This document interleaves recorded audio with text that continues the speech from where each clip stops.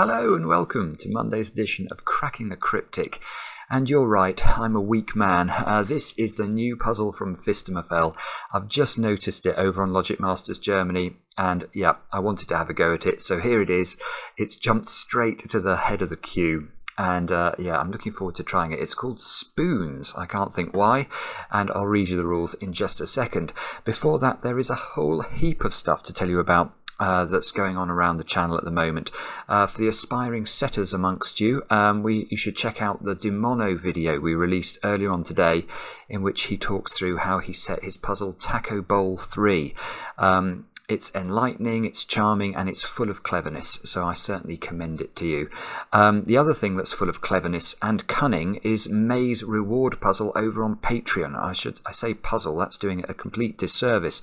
It's a puzzle hunt by Matyas Martinka, and the responses have been extraordinary, and basically can be summarised in the few words, favourite puzzle hunt ever for many of the entrants. So I'm not surprised, to be honest. Testing those puzzles was an absolute pleasure. So if you are a patron of the channel, please go over there, please try it, you will enjoy it. And I've got some names to read out from correct entrants. So I mean, this is phenomenal solving, frankly. To get it done in a day or so is really terrific. So well done to Peter and Jesse Schroten van Aal. They dared us to pronounce their names right. Now, I've probably butchered that, but I tried. Lindsay and Aaron, Anthony Bailey, Saurabh Das, Jerome Dooman, John McCall, Harrison Stein, Daniel Steinberg, Dennis 2669, Peyton Lee, Morris Kohler, Joe Chang, Lady Ruatha, Matthew Sherlip, Freddie Carver, and Graham and Joe Criddle. And oh yes, and at the end of that, I'm going to actually say a very belated happy birthday to Joanne Held, who turned 19 last weekend. Joanne, I am so sorry I didn't say happy birthday on your actual birthday. I had meant to. I had put a note in my diary too, and I had a complete fail. So I hope you'll forgive me, and I hope you had a great day. And with that, let's talk about the rules of Thermo's new puzzle. They are incredibly simple today. So we have got normal Sudoku rules apply, and then we've got along thermometers, digits must increase from the bulb end. So if you've never come across a thermo Sudoku before, incredibly simple. Basically, you treat these thermos a bit like mercury rising. So you've got to put a small digit in the bulb end. Let's put a 2. Now this digit has to just be higher than a 2. It doesn't have to be a 3, it could be a 5, and then that one could be an 8, and that would be entirely consistent with the rules of thermometers. So that's all there is to it. Do have a go. The way to play is to click the link under the video as usual. Now I get to play. Let's get cracking. And my first thought about this is pretty evil, to be honest. I wish, in a way, I was watching Mark solve this, because he would pencil mark all of these thermometers, and there would be about 3 zillion digits in the grid, and that would amuse me. But I am not going to do that. I'm actually thinking I should be thinking about 1s and 9s, just because there are some very simple things we can say about 1s and 9s on Thermo Sudoku. 1s can never go anywhere on a thermometer except in the bulb end. So what we can see immediately actually is there's something interesting going on in several of the rows of this grid, where if we look at row 3 for example and ask where 1 can go, in fact I've just noticed this is a 1-9 pair. You can only put 1 in one of these 2 cells here, because if you try and put 1 partially along a thermometer, you'd have to put 0 in the bulb, which is not a valid Sudoku digit. So what we could say straight away is that 1 can only go in one of these 2 squares. But actually, let's ask a similar question about 9s, because the thing about a 9 and a thermometer is that 9 can only go at the end of a thermometer. Otherwise, if you try and put it halfway along, you'll have to put at least a 10 in the tip of the thermometer, and that won't work either. So in fact, in row 3, we can immediately see there's a 1-9 pair. And presumably, I can do something similar in row 7, where again, those 2 squares must be a 1-9 pair, and we have at least a little bit of progress. I mean, it's a heck of a thing, frankly, to create a thermo Sudoku entirely out of just 3 cell length thermometers. Now, can we do something in... Ah, yeah, I see. There's definitely some stuff going on in these rows. So now let's ask similar questions in row 2. So what we can say immediately is 9 can obviously only go in one of those 2 positions. We can't put 9 in a bulb.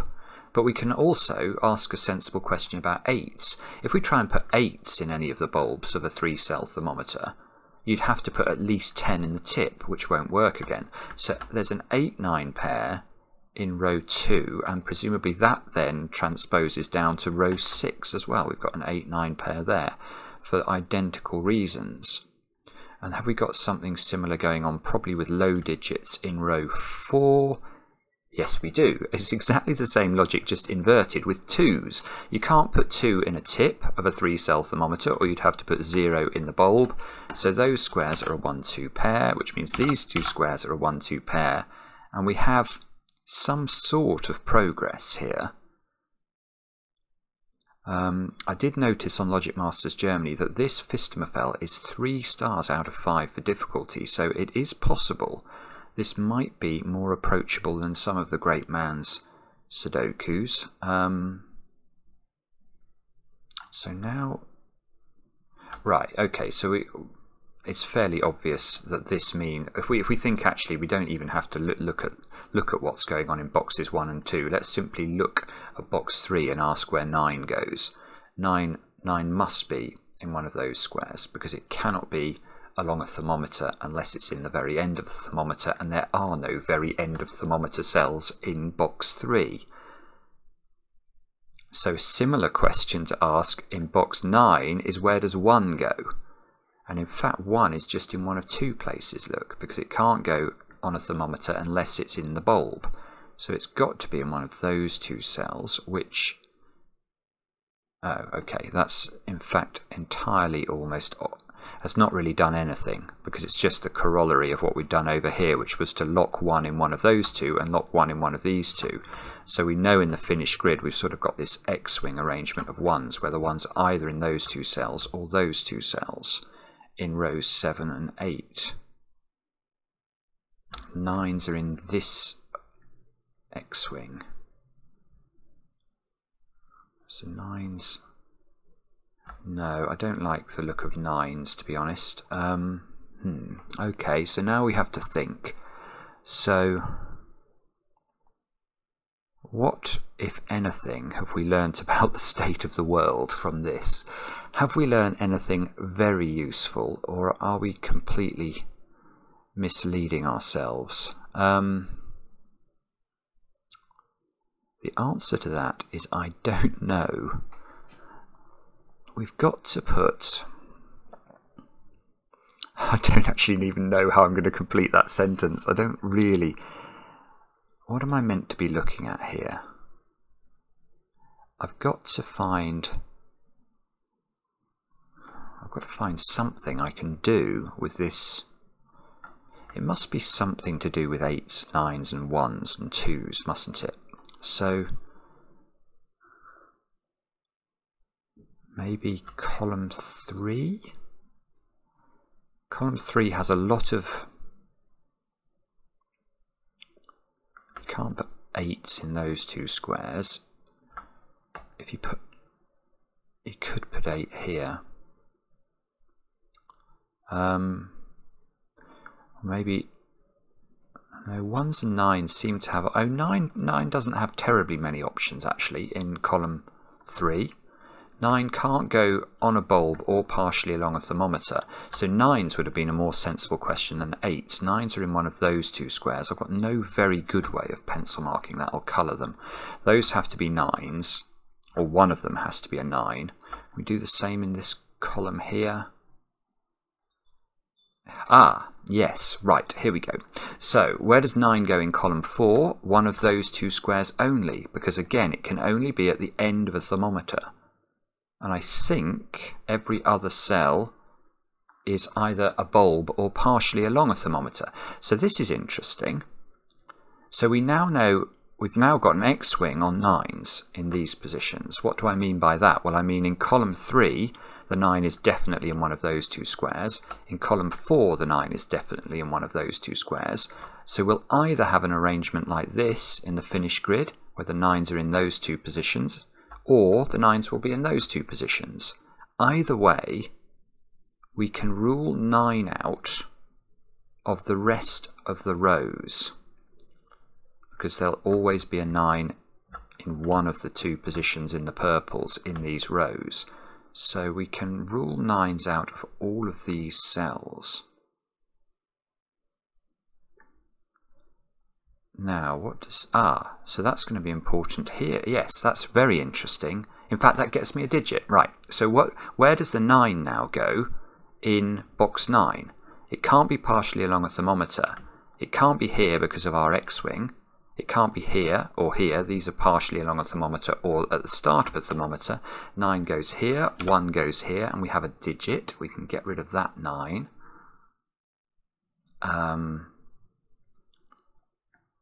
Which means what exactly? It means that 8 is restricted in box 9. Because I can't put 8 here on the thermometer, or this would be a 9 and clash. 8 can't be in any of those 3 squares, or you'd require a 9 above it, which will clash. So 8 is in one of 3 places,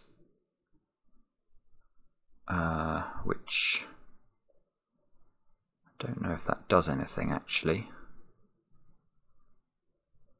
Oh, bobbins, right, okay. I'm definitely not getting to grips with this. I think that I'm missing something, which is annoying me. Come on, Simon. What is it I'm not spotting? 9. It must be something to do with... I think we've got to think harder about 1s and 9s again. So let's have a look at... Can we do anything? Oh, 2s. I've definitely got a 2 in one of those squares, actually. Hang on, let's think about that.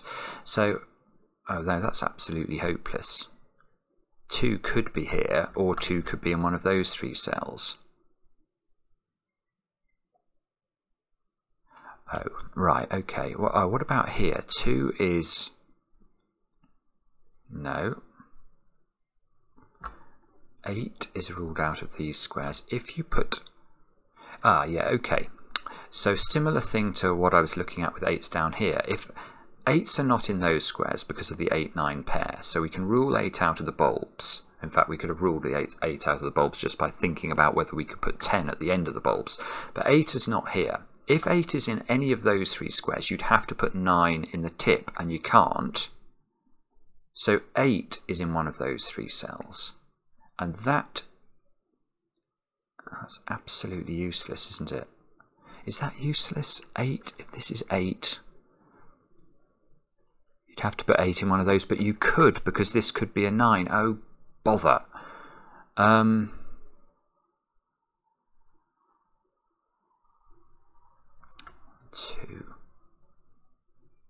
You've got to put 3 in one of the tips of the Sudoku in row 4. So that wherever 3 goes on, it's going to be at the tip of a thermometer. So that thermometer will go 3, 2, 1. Oh, yeah, okay. Okay, I've seen this before. It's a puzzle I think that Mark made for the Harry Potter hunt. I can't remember what the name of the puzzle was, but Mark did something with a series of thermometers, and if you studied the logic of it, you worked out that the thermometers always had to increase or decrease in steps of 1. And that's what's going on here, isn't it? Good grief. Right, okay, I think I'm onto something, because let me try and articulate this. Once I've noticed that 3 has to be in a thermometer tip in row 4, let's think about what that thermometer looks like. 3, well, it's going to have to be 2 and then 1. But now we can repeat the question. Where does 4 go in row 4? Let's just try it here. It doesn't matter which of these it goes into, because the point will be the same. 4 what are we going to put into this square? The key thing to realise is that you cannot put 2 into this square. You obviously can't put 1 into it because then you'd have to have 0. But you can't put 2 into it because the 2 is necessary for the 3 thermometer. So the only digit you can put in there is the 3, and the only digit you can put in there is the 2 because the 1 won't be available, again because of the 3 thermometer. Now if you try 5, what are you going to put here? Again, the only available digit is 4, and then so you can see that it sort of keeps propagating. The logic keeps propagating as you move up the digit you're putting in the tip. Now that might be useful in, well, yes, okay, now we are onto something, because let us think about the fact that there must be a 9 in one of these 2 squares. What does that mean if we use this logic? Well, it means there's an 8 in one of those 2 squares, and it means there's a 7 in one of those 2 squares. Which doesn't actually tell us. Oh, it doesn't actually tell us what I thought it might tell us. The same must be true here. Look, that must be an 8. That must be a 7. No, hang on, because I think we've got to really pay attention here, because the fact I've locked an 8 into one of the tips of these 3 squares means one of those must be a 7 and one of these must be a 6.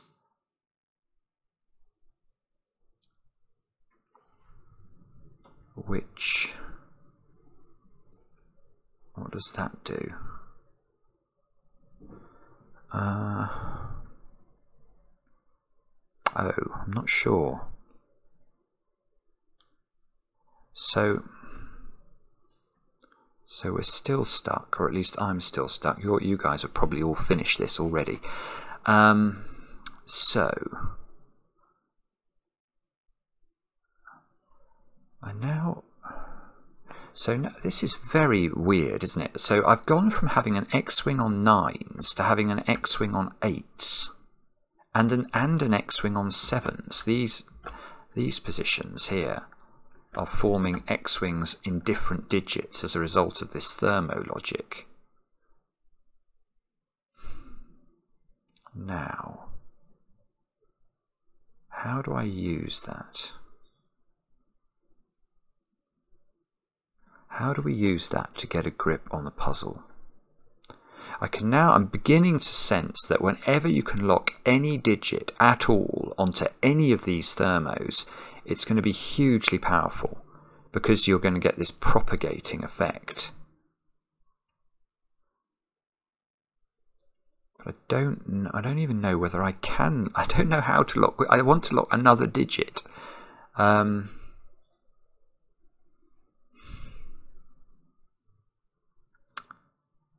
have a look. Let's keep studying these 2 columns. These are the 2 columns that I think are the most restricted.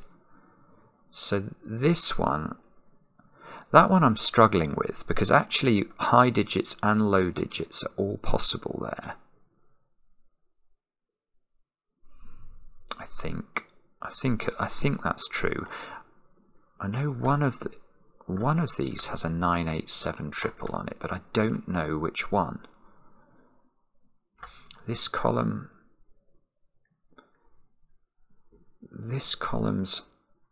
9 is restricted, and that's how I got this. 1. Yeah, okay, sorry, I missed this earlier, but the 1 in column 4 is restricted. Look, it can't go partially along a thermometer.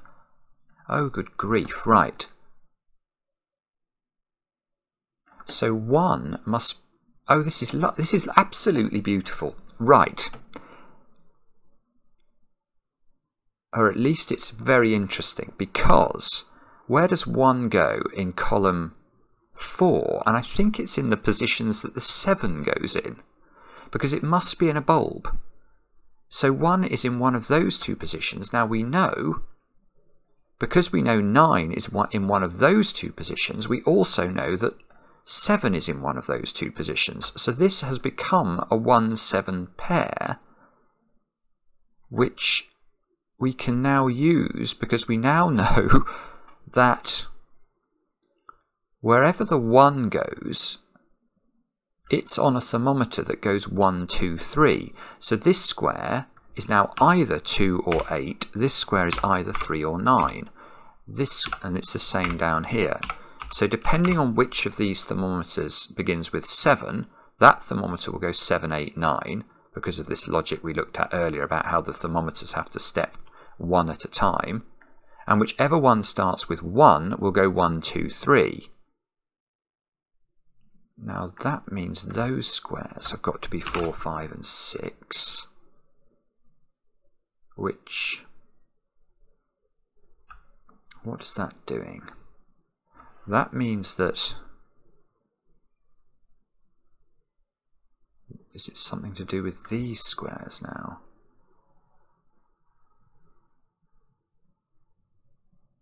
So these 3 squares have to be higher than 4, but can't be as high as 9. So these squares have actually a lot of options, 5, 6, 7 or 8.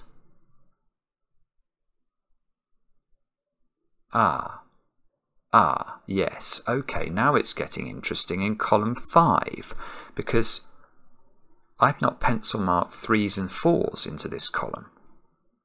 So 3 and 4 must make an appearance on this thermometer. So this thermometer must be 2, 3, 4 or 3, 4, 5.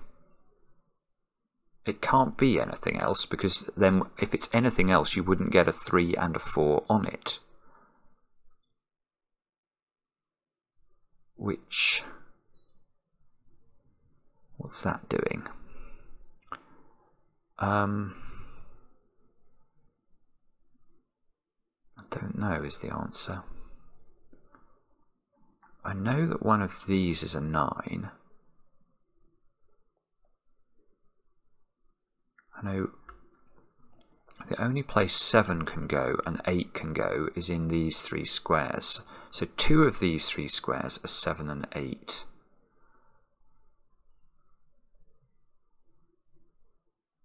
Six is now a bit restricted in box 5 by these 6's, look. Those 3 can't be 6. These 3 can't be 6, so 6 is in one of those positions, which means 6. Okay, so this is good, because now I've got another digit on a thermo here. The 6 in box 4 must be in a thermometer tip, so let's propagate that down. That means 5 is in one of those, 4 is in one of those. It's still not good enough. None of these digits are actually hitting other digits of the same quality.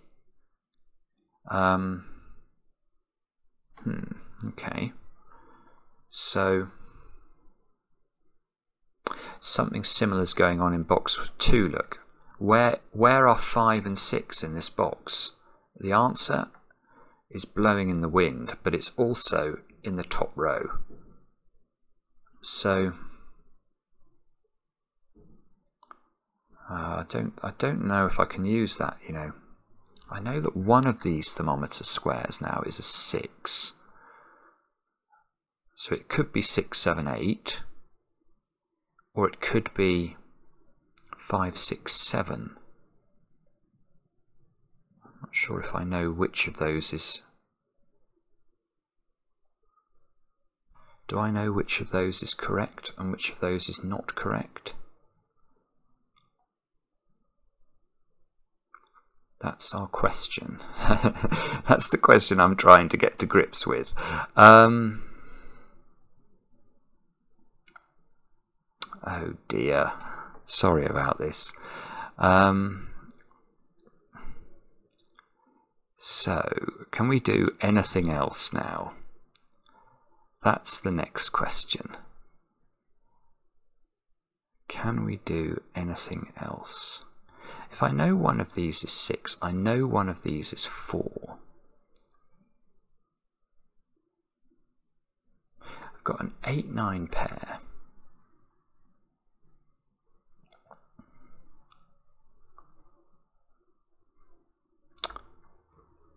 No. There must be some restriction in terms of what can go in these bulbs, because I can't 5 is definitely in one of those. Yeah, hang on, yeah, okay. Because 5 is in one of those squares and 5 is in one of these squares, 5 is on a bulb in box 3, which means 6 is halfway along a thermometer and 7 is at the top end.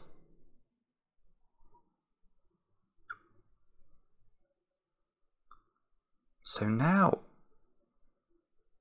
I've got it. I've got it. Because now the question that I should be asking is, where does 6 go in row 2 of the grid? 6 is not in those cells because we know it must be in row 3 in this box because the 5 is in a bulb.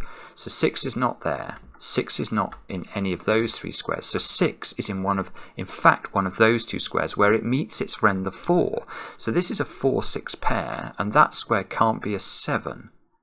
Now if that can't be a 7, what does that mean? Well, yes, this is beautiful. This is beautiful because now I knew if this was 9, that had to be 7. So this is no longer 9. And if this is no longer 9, we know that the 9s are in those 2 positions. And that must be a start because that's going to allow us to do some work. Look, now that must be 9, 8, 7. Now this must be 3, 2, 1. And this is a 4-6 pair. Oh, in fact, look, we've got loads going on here. This 8 is resolving this 9-8 pair.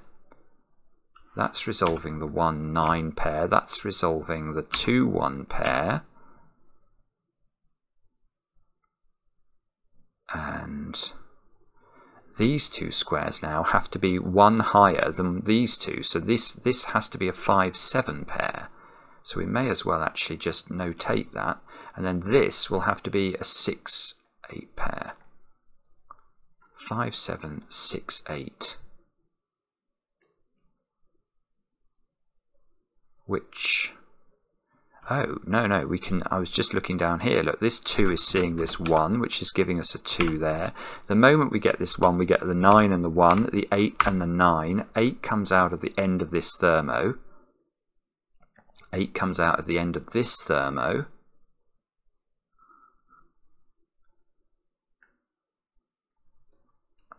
Where does 2 go in box 2 of the grid?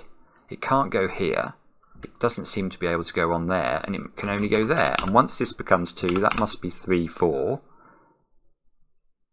Oh, which actually doesn't seem to do very much. We can get rid of 8 at the bottom of the grid. 2, 3, 4. So now those squares are 1, 2, 3 triple. We can place the 1, we can place the 2 and the 3. Gorgeous. This square is a 4, 5 or a 6, just completing that box.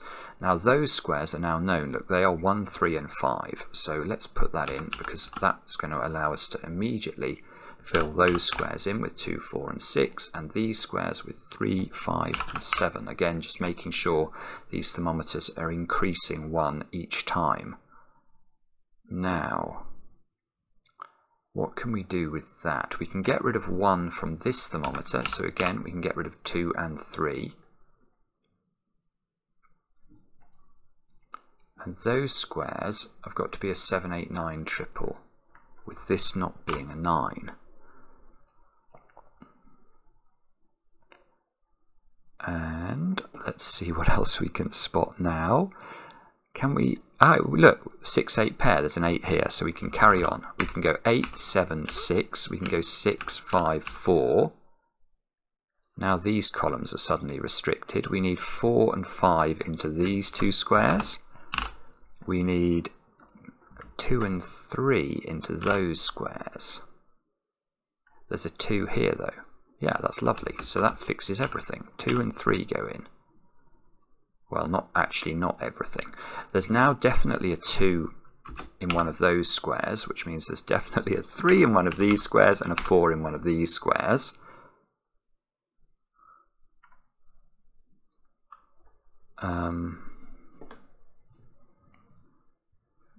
Okay, now what is it we do next? We must be, I feel like we're doing okay all of a sudden. Famous last words. What you can't do is you can't put a 3 in one of those squares. Because if you put a 3 in one of those squares, you have to put a 4 in one of these squares, and that will clash with the 4 that must appear on the thermometer that starts with a 2. So if you can't put 3 in there, you must put 3... okay. 3 in one of those two squares. I can do the same thing. This is really clever. It really is just... It's classic Fistemafel. Just elegance personified, because the logic I just did there with 3 also works for 5, doesn't it? Because if I put 5 in there, I will have to put 7 in one of these 3 squares, because it'll have to go 5, 6, 7, and that 7 will clash with the 7 that belongs on the 6th thermometer. So 3 and 5 do not live in those squares, which means they live in those 2 squares, which means that that's 4, 6, that's 4, 6, that's 5, 7, that's 5, 7.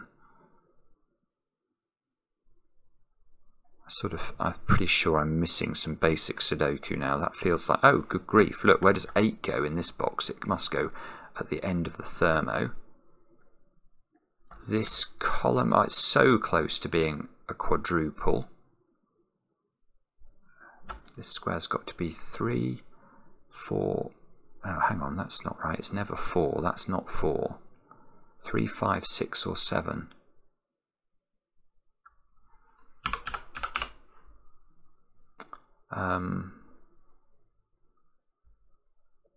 Yeah, okay, well, here's some more logic. This square is a 3 or a 5. Now, if it's a 3, there's always a 5 on the thermo. And if it's a 5, there's always a 5 on the thermo. So there is always a 5 in one of those squares, which means there is no 5 here and no 5 here.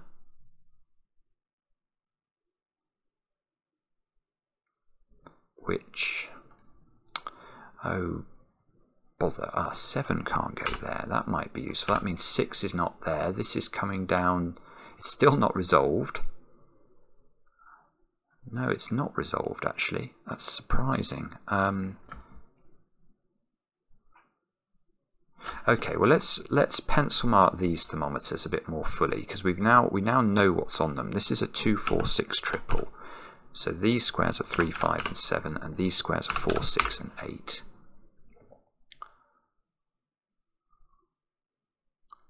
And this square here must now be a 2.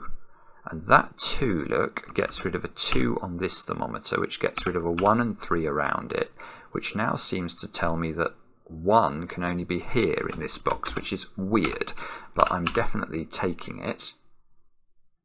2, 3. So now 2 can't be on this one, so we can get rid of the 2, 3, 4 combo. It must be about to crack now, I think. Those squares there have got to be 1, 8, and 9. You can see the 1 must go here, the 9 must go here, the 8 must go here. So though, no, it's still not resolved, is it? So this is 3, 4, 5, 6, 7.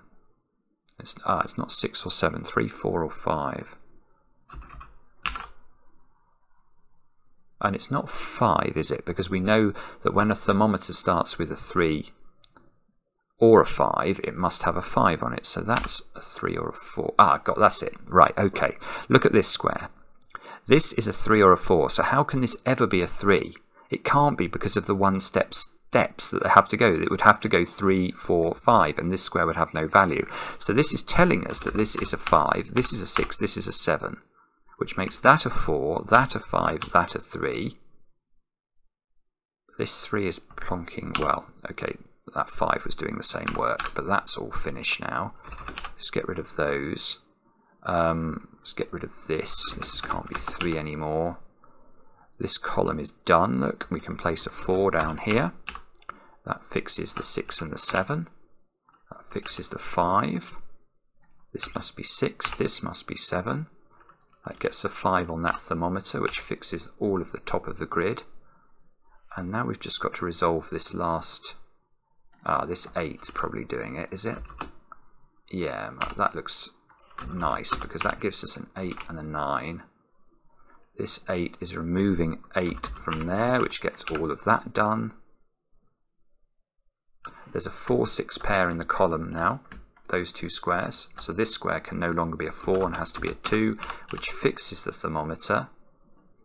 Fixes this thermometer as well. I mean, what a puzzle. Every time he just amazes me. It's just incredible. 4, 5 and 6 come out. So the only... this must be done. Why is it not done? Ah, it's the 4. 4 ruled out of there, so this must be 6, 7, 8. 6, 7, 8, and that must be 4, 5, 6. And we click tick, and that is how to solve yet another work of genius from the great man Fistemafel. Just, I mean, I'm a bit lost for words, to be honest. That you could create something this elegant out of a pattern of spoons, it's ridiculous, isn't it? It really is. The ideas, the simple ideas around the pairs that are left out in these rows, that's really clever. But the really, really clever thing is the fact that he's able to make use of the fact that each of these thermometers has to have a 1-step increase. And the way that sort of, you could whittle away at the ends of the thermos and lock things into position, it was just beautiful. As always, quite stunning. I hope you enjoyed it. Let me know in the comments, and we'll be back later with another edition of Cracking the Cryptic.